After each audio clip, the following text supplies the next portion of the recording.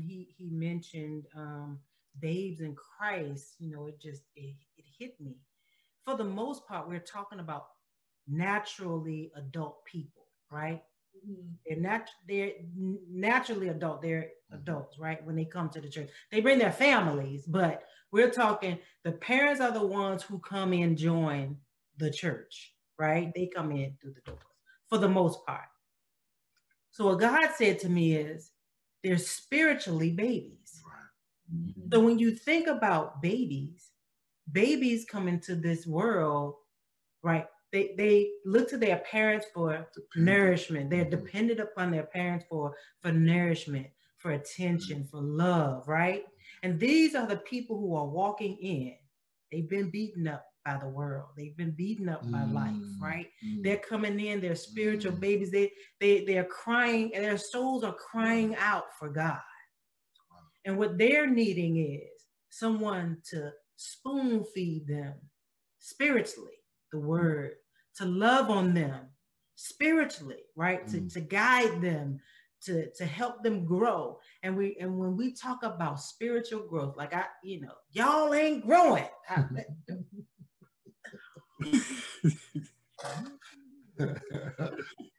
Yeah. Well, who fault is that? No, this the one. Sheep begat sheep.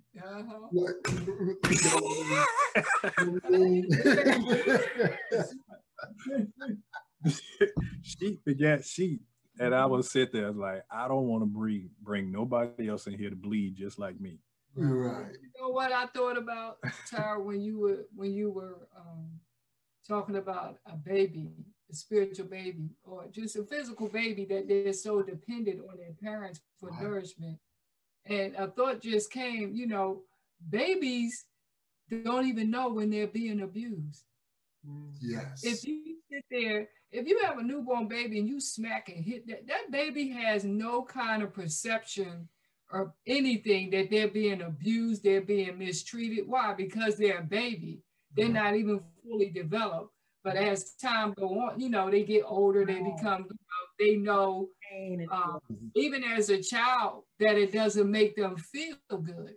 Right. Even if they're 2 or 3 or 4 years old, now they come into somewhat of a little understanding that they don't like how it feels. Right. So they are trying to do things to try to make the person happy, so this person won't be unhappy with them.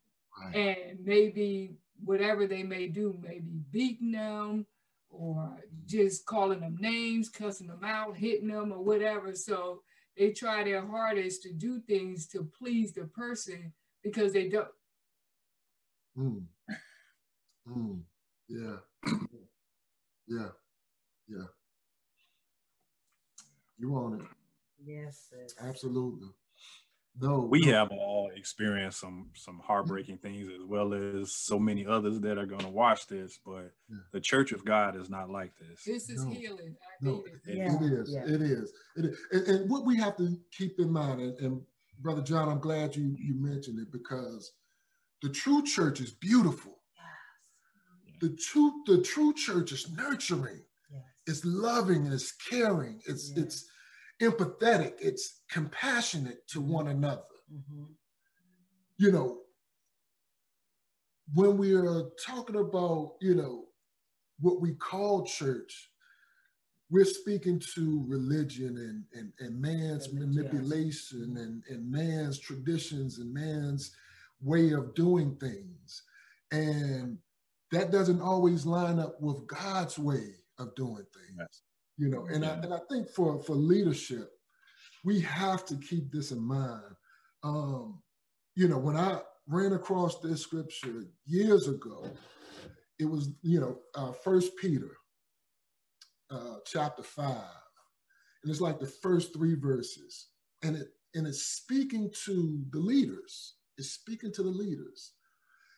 And Peter saying, hey, you know, to the elders who, you know, I myself am an elder, you know, don't do this out of greed. Don't do this being forced, you know, don't do this, you know, trying to manipulate God's heritage, but understand that these are God's people. And then he goes on to say that more than anything, our roles as leaders, our roles as elders, is to be examples before the flock. So more than the words that we're speaking across the pulpit and all of those things, it's our actions. Are we showing Christ in the way we treat people? Are we showing Christ in the way we interact with one another? Are we showing Christ in the way we treat our spouses? Are we showing Christ in the way we treat our children? Are we showing Christ in the way we're talking to one another in all settings, you know? So more than, you know, you taking this position of authority of this is what it is. No, it's us being examples before God's people, because we have to understand this is God. These are God's sheep. You know, these are God's children. These are souls. These are souls that God is entrusting us with. So, you know, we are to be examples, you know what I mean? And that's what, I mean, we saw that picture of the greatest example of that in Jesus Christ. He was a servant leader. He was a leader who served. And even the word minister means servant, slave, you know. So we have to keep that in mind. You know, so many times, you know, people want to get the title just for a position, just so people can look at them in this prestigious spot and as an authoritative figure. But no. Taking on that title of minister is mean you get low, you serve, you do the worst of the worst that people don't, the jobs people don't want to do. That's what you do through your sacrifice, through your love, through your service, through your giving of yourself, you know, being poured out, you know, for God's use. So, you know, more than anything, us leaders need to understand it's about being examples before God's people. Yeah. You know, one thing I think about, a few years ago, I went to class where I was in a business school. And in my marketing class, we learned that, you know, no matter what your job is, no matter who you are, you're a salesman.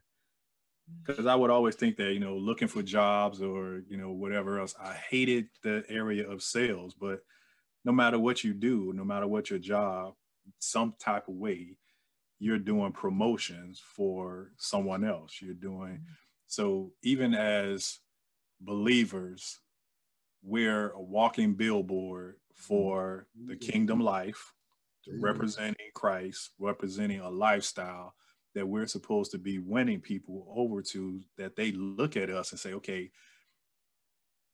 I can't see Jesus physically, but I know you're connected to him. So if you say you live in that kingdom and you believe in this and that, and this is how I'm seeing him, I'm not buying that, you know? So we have to be, you know, representatives. We have to be, promotion. We have to sell the kingdom by the way that we act. And it's not that Paul said, all of you supposed to do the work of evangelism. It ain't just, everybody do. It's not just one person. It's not a certain title. It's not this and that. No, it's just, you all there to win souls by your life. And it's not just in a building. It's not just one day a week. It's when I go to my business, when I go on a sales call or whatever I'm doing, whatever you choose to do, whether it's serving in a hospital. I can remember I was doing a notary appointment for someone, and they came out and they were asking me questions, this and that. I say, well, this is my pulpit right here. I say, when I'm teaching the kids or when I'm, serving a client or this or that, I'm preaching right here through my lifestyle. I don't have to belong to a certain ministry. I have a certain, yes, I am, ordained as a minister, but I don't carry that title to try to, fit in or impress anyone. But God is more concerned about how I carry myself and, represent him. Right. Oh, that's good, bro. Man, we can go on and on because this is such a rich conversation. We may have to have a part two. Yeah. I think we will have to have a part two. But in closing, I do want to pose this one last question for that person that has experienced quote unquote church hurt. And I'm not trying to make light of that. For that person that has been abused from a leader in the American church. And that person is ready to turn away from not only just from that particular religious organization, but they're ready to turn away from God. What's something that you would say to that person that has experienced that hurt, has experienced that abuse, and has now connected that to God as the abuser? You know, what do you say to that person? Both of you. So, and individual John, and then you, Charlene, and then Sister Tara, if you wouldn't mind sharing. Well, my first thought, as you were saying that and posing this question, I went back to, I've had so many jobs, but I just Jamaican, you know, just 6 jobs. I got 6 jobs, man. I used to drive Uber and Lyft, and I remember one night I picked up this couple. They were newly married, and this, you know, I was sharing, you know, my wife and I've been married for 20 years at the time, and they were like, you know, what kind of word, you know, what would you give us as advice or something that we could hold on to? And I thought about the word seasons. It's like, no matter what we go through, if you can hold on to the next season, and then, because just think about, you can look back on so many times in your life where you thought it was almost over. You just couldn't hold on no more. You was at the last string. You was ready to give it all up. But you look back now and you pass through it. You know, it's over. Or, you know, the effects have dwindled some from that time. And all I can say, you know, I've been through a lot. There's still some things that I'm healing from, but God is doing those things. But it comes with time. It comes in seasons. There's going to be times where those things, I remember a book years ago that T.D. Jakes wrote called Naked and Not Ashamed. And he talked about how Jesus died on the cross, and we're used to seeing him with the loincloth on, but that was a lie. They didn't put anything on the prisoners that they killed. So he was there bare. And I got to a point in my life where I'm not ashamed to share any part of my story, all the jacked up stuff that I did, all the stuff that people did to me, both sides of the coin. I'm willing to be naked and share, because my hurt is going to help somebody else heal. So if I can hold on and make it through this, get to another season, then somebody else is going to be able to benefit from it and grow and be able to hold on to God as they learn their identity and shake all of this other mess off and find him through, you know, all this other stuff. That's good. Thank you. Now, I would say, now, one of the things, I guess I would have to, from the way that I look at it, I've always just looked at it that I know I have to stand before him for myself. I would try to encourage them to, you can't look, and even though a part of us, that's not to excuse people and make excuses for their behavior, but I know I've seen it a lot just growing up in church, even still being in Jersey, where, you know, you focus too much on the individual. And okay, they may do this and that, and I may say it's not right or this and that, but you have to establish that relationship with God for yourself. That's like your natural parents. You can't have a relationship with your mom through your sister or through your brother. Right. You have to have that relationship yourself and get to know God and his word for yourself. Because if we focus on people, we ain't gonna make it. I mean, when you look at it, because to say they're human is not an excuse, but some of them do things, and you got to realize that people are looking and watching and following you, that you got to establish that relationship with God. Because I had to say to myself, because I used to wonder why people would say, I'll be ready to be, you know, people this, that, and the other. I don't want nothing to do with God. But if I didn't have a relationship with God, I can clearly understand why people leave. Absolutely. I really see it now. I see clearly now why people don't want anything to do with, I guess, when you say church, like going to church and just being around the people. And just even the other day, one of the directors said, you know, man, I don't see so many people in church do so much stuff. He just sat there and shook his head. And I was at the desk and I looked up at him and he was like, I don't see people do so much stuff in church. And I said to myself, I said, Lord, see, is that right there? Why people can't get, and it's sad because we're going to answer for that. Right. So I would try to encourage people to, you know, listen, don't give up on God. He's not like man. If you get to have that relationship with him, just pray, read his word every day, establish that relationship with God for yourself. I guarantee you will see that he is not the way people present him to be. And you be the example. What's the quote that said, you be the change you wish to see in this world? I guess I'm right, but anyway. Yeah, no, that's it. Wow, thank you. So I return. I wrote down, you know, God is not man, right?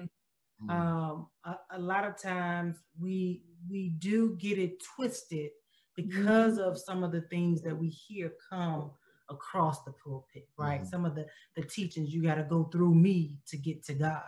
No, Jesus tore the veil. I don't have to go through nobody. Jesus is the way. There we go. We have that. But what I tend to say is men are subject to error. We're human beings. We're subject to error. God did not make a perfect human being. The only one that was perfect that walked this earth was Jesus Christ, right? We are going through a purification process throughout our lives until we see him and he makes us perfect, right? So I typically tell them the same thing, you know, to build the relationship. I mean, I've had questions like, well, why did God lead me to this place anyway, if he was just going to allow the people to hurt me? Well, you might not like the answer, you know, but God wanted you to see what was of him and what was not of him. God needed you to understand that he is different than man. His ways are higher. His thoughts are higher. And what you went through here is something that you can carry on and understand that this is not God. Here is what led me here. Yes, God led you here. And here is a reason why. And a lot of times he'll tell you the reason why he led you there. He's leading you really to him, but he's using this person at that moment. It doesn't mean necessarily that you got to stay there. And a lot of times we tend to stay too long. We stay a lot longer than we should. We really do. You see it, you know, there is a saying that they say in the world, when someone show you who they are, you better believe them. But you always have that feeling that you want to be there when it turns around. You know, I want to see God do something. I want to be here to say I was a part of this, and we went through this, but he brought us out. And you always want to be there to see that other side of it. But He done told you to leave a long time ago. You still try. You want to see the outcome. It ain't for you to see that outcome. You said you're gonna build it, gonna fall on you. You're gonna be still looking around. Right. No. Keep in mind, one plants, another waters, but it's God that gives the increase. So, you know, we may not see it, but wow. Hey, well, thank y'all, because that's really good. I mean, and that's what we really have to keep in mind when it comes to, you know, this topic that we're discussing, the abuse of authority in the church, because it's so many people who are being impacted negatively behind bad authority, right? You know, and it's kind of challenging, you know, for us, like as African Americans, you know, when we hear portions of the Bible that mention slavery and slaves and things like that, you know, we kind of, you know, it's a trigger. It's a trigger sometimes. But this is the thing. When you have the perfect master,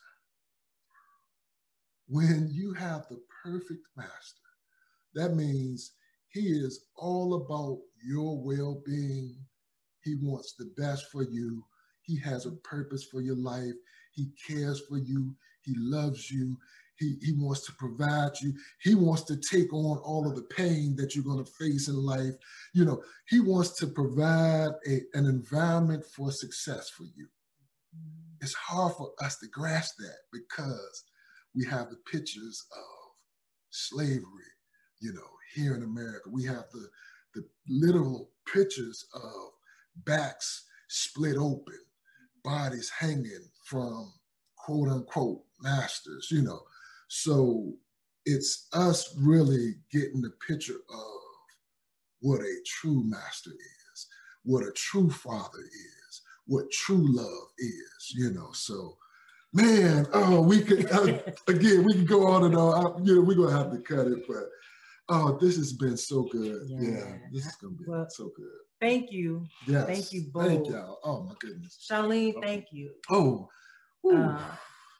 you know, I'm telling you, seriously, thank you. Oh, it was healing for both of us, but it took me to that place too, you know, as we wiped our little tears, you know. But I will say we will never be tricked again like that. Amen. Amen. That's right. You know, I want to say this, and it's going to be short because it brings to my attention, because I've been kind of wondering, but now I kind of see just by me being down here, and the Lord is like bringing it to my remembrance. Even it's not even about the age, but even on, you know, where I work at, I would say, I just say it's just the authority period. You know, when a person doesn't understand the authority and how to delegate it or what to say or do, and it's like has a tendency. It don't seem like it's real like blatant, but it is that abuse of authority. And I'm gonna say pray for it, because it's like I find myself, I was really acting out against it to where it was like the attitude was like, you don't tell me what to do. I mean, you need to just like back up some. I mean, it was like I was getting real defensive with a lot of stuff, to where not long ago, maybe like a month or so ago, it's like I just kind of snapped for the moment. And it was like, whoa. And I said, I walked away. I apologized, because it was like, you know, just kind of, and it's like out of the blue, it just came out of me, and I just slammed the thing. I was like, I'm not doing it again. And the person was like looking at me like, whoa, who's that? And but I know, anyway, I ain't getting all into that, but I can kind of see now where, because I started questioning myself, like, Charlene, what is going on with you? Why are you so touchy when it comes to this and that? When I got, you know, I would be okay, but then it was just certain things. It was like, just kind of hit me in the gut. It's like, wait a minute, huh?